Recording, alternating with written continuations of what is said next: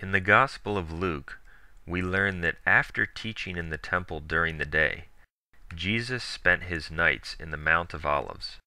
Jesus and the apostles had to cross a brook to get there. It was a pleasant place. Since this place of rest was known only to Jesus' inner circle, it was one of comfort and security for the Lord. It provided an aura of seclusion and peace. It was in this place, however, that the Bible makes its only reference to the agony of Jesus, for it was here that Jesus would be betrayed. It was here that Jesus would engage in a cosmic struggle for the life of the world. In Mark 14 we read that Jesus took Peter and James and John with him, and he began to fear and to be heavy. He said to them, quote, "My soul is sorrowful, even unto death." He was in the garden, and although it was not seen, a trial of sorrow and death had come upon him. The first Adam had been overcome by the serpent in a garden, the Garden of Eden. In Genesis 3 we read that prior to Adam's fall, the devil convinced Eve that if she ate from the tree of the knowledge of good and evil, she would not die the death. Satan persuaded Eve that death would not be the result of eating of the tree. Yet death was exactly what was at stake.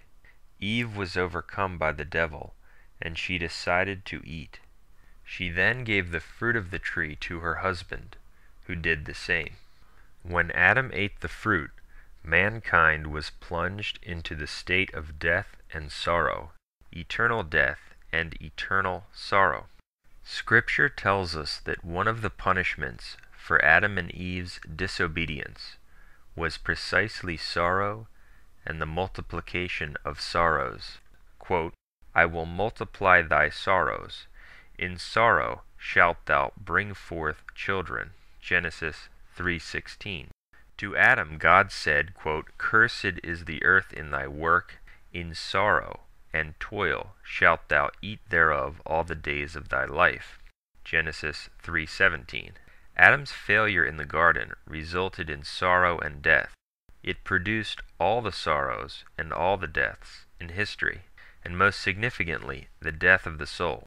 Is it a surprise, therefore, that the new Adam, Jesus Christ, true God and true man, who was charged with restoring what Adam had forfeited, was faced with a special trial in the garden? Is it a surprise that, in the garden, he underwent an inscrutable suffering, one that was characterized by unimaginable feelings of sorrow? These were so profound that his sorrow moved him to the very point of death. In the face of this agony, Jesus fell flat on the ground. Quote, "And when he was gone forward a little, he fell flat on the ground, and he prayed, that if it might be, the hour might pass from him. And he saith, Father, all things are possible to thee. Remove this chalice from me. But not what I will, but what thou wilt." Mark 14:35-36. It is reasonable to conclude that Jesus, who had the weight of the whole world's sins on his shoulders, was afflicted with every sorrow and every death in history. Every sin, every lie, every murder, every theft, every betrayal, every fornication, every drunken stupor, every instance of unbelief, every act of idolatry or iniquity, with all the misery and death each one produced, was foisted upon him. As Hebrews 2:14 says, he was burdened with destroying the empire of death. In 2 Corinthians 12:7-8, we read that God allowed an angel of Satan to buffet St. Paul. The disturbance caused was so great that St. Paul asked the Lord 3 different times to deliver him. If a single angel of hell can cause such a disturbance, what kind of sorrow and misery would Jesus have endured in overcoming all the angels of hell, and of restoring the entire world after Adam's sin? Isaiah prophesied that Jesus would be a man of sorrows, and acquainted with grief. Isaiah 53. Jesus' agony occurred in the Mount of Olives, in the Garden of Gethsemane. The name Gethsemane comes from a word meaning oil press. In an oil press, oil is extracted from olives, as they are slowly crushed between two large rocks. As the olives are pressed and crushed, the oil pours out. In the same way, as Jesus was crushed under the pressure of the world's sins, blood poured out from his head. Quote, "And there appeared to him an angel from heaven, strengthening him. And being in an agony, he prayed the longer, and his sweat became as drops of blood, trickling upon the ground. And when he rose up from prayer, and was come to his disciples, he found them sleeping for sorrow." Luke 22:43-45. The condition of sweating blood is called hematidrosis. Dr. Frederick Zugibe says, quote, "Around the sweat glands there are multiple blood vessels in a net-like form. Under the pressure of great stress, the blood vessels constrict. Then, as the anxiety passes, the blood vessels dilate to the point of rupture. The blood goes into the sweat glands, coming out as droplets of blood mixed with sweat." End quote. In A Doctor at Calvary, page 160, Pierre Barbet says, quote, "It is produced, as Dr. Lebec has written, in very special conditions, great physical debility, accompanied by violent mental disturbance, followed on profound emotion or great fear. Dread and horror are here at the maximum, and so is mental disturbance." End quote. The Garden of Gethsemane, as recorded in Luke 22, is the only place in the Bible where we see Jesus described as being in agony. His suffering was so great that the Epistle to the Hebrews describes these moments as the days of his flesh, and his cry to the Father as a strong cry, Hebrews 5:7. An angel was sent to strengthen him in this combat of infinite ramifications. The drops of blood not only exited his pores and became visible, but they were so profuse that they trickled onto the ground, Luke 22:44. His sorrow and agony permeated the area and was noticed by his apostles. For when Jesus rose up, he found them sleeping out of sorrow. They must have been overwhelmed by confusion and distress upon seeing their master so greatly troubled. After trying to keep them awake to watch with him, Jesus tells them to sleep and take their rest.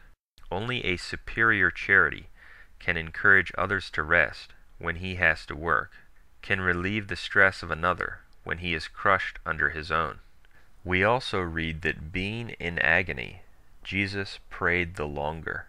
Only Jesus could press forward in prayer when the weight of the entire world is pressing him back, can put out more effort when everything inclines him to rest. Jesus also went a stone's throw away from the apostles so that he could pray. He faced the struggle in solitude to teach us how we must pray and find God. As the trial in the garden moved to a close, Jesus rose up quickly. He knew what was to come next. He moved with alacrity toward it. His adversary had arrived, with a multitude carrying swords and clubs. Jesus must have considered with deep anguish how the chief priests had sought by every crafty means they could to get a hold on him. Mark 14:1. Now their wicked design had come to fruition. Judas had arrived, and he was to deliver Jesus to his enemies with a kiss. All of the treachery in history, every act of insincerity, phoniness, and deceit must not have compared to that event. Showing his divine power, as soon therefore as Jesus had said to them, "I am he," they went backward and fell to the ground. John 18:6. For no man takes his life from him. He lays it down of his own accord. John 10:18. The bright lanterns and fiery torches of those who accompanied Judas made the scene even more disconcerting. They stole whatever peace had remained from the night. It was Satan who had entered into Judas. Luke 22:3. He who takes peace and goodness from the earth. One of the greatest sufferings in life that one can experience is the knowledge that you are right, yet being considered wrong. of being innocent, yet declared guilty, of thirsting for justice, yet not having your fill, of resisting evil pursuers, but then falling into their hands. Jesus was now in the hands of those who despised him to the core, those who dedicated their lives to his destruction. They were not of the Father because they were not of the truth. He understood the depth of their malice infinitely better than anyone. They hated him simply because they were of darkness, and he was the light. And the hour of darkness had arrived. Quote, "When I was daily with you in the temple, you did not stretch forth your hands against me. But this is your hour. This is the reign of darkness." Luke 22:53. As the armed multitude set upon Jesus to take him away, the apostles fled. As it was written, "I will strike the shepherd, and the sheep will be scattered." Zechariah 13:7. Every detail was fulfilled to the letter. When the apostles had entered the Mount of Olives with Jesus, they had experienced a great joy. They had just concluded singing a hymn, but that was now a world away. What remained was only confusion and desolation, as all of their expectations were shattered, and Jesus was taken away alone.